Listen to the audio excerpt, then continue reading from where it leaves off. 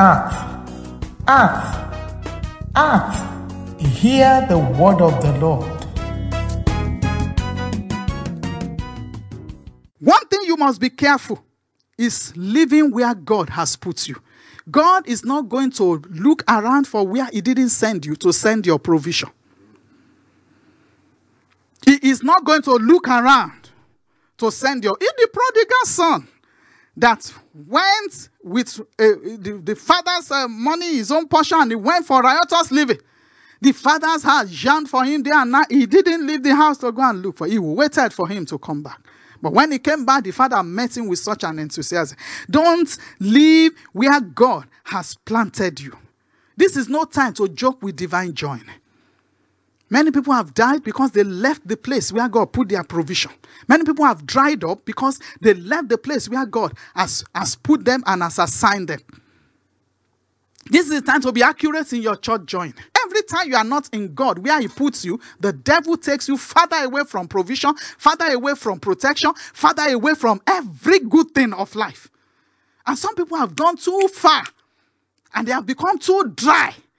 And they're hanging like that. They don't even know who can help them. But thank God, I bring you good news today. God can help you. Don't be a Lot. Genesis chapter 13. Look at Lot. Lot took a disadvantageous decision. A decision of disadvantage. By living where the place of divine joining.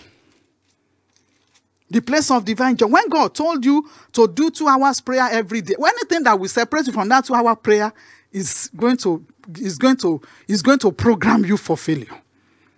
When the Holy Ghost come ahead, when you wake up in the morning, the Holy Spirit is welling up worship. Just yield to the worship and worship. That's how we go. Don't ever forget. I will not leave you as orphans. I will come to you. So, and that coming to you is to program you for victory at every battle point. So you don't violate His contributions. Don't violate the contributions of God in your life. In Genesis chapter 13 now, let me pick it from verse 7 and read some few verses there and look at it. He said,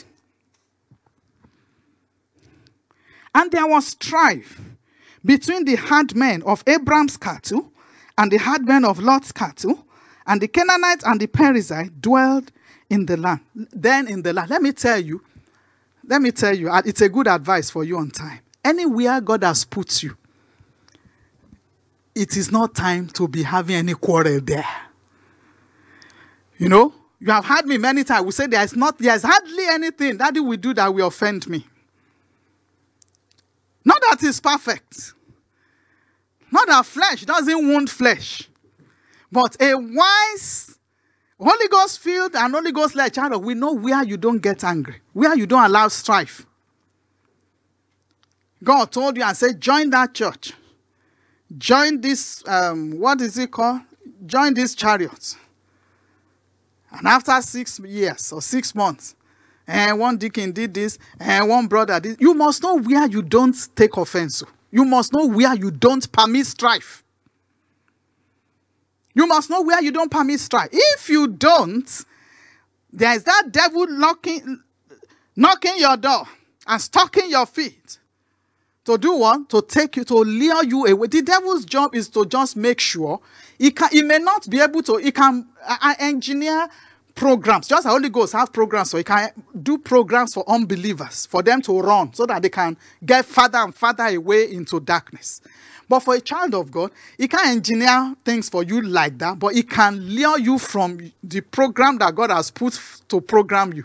Just lure you away from it. And once you are lured away from it, easy to catch. May you never be easy to catch for the enemy.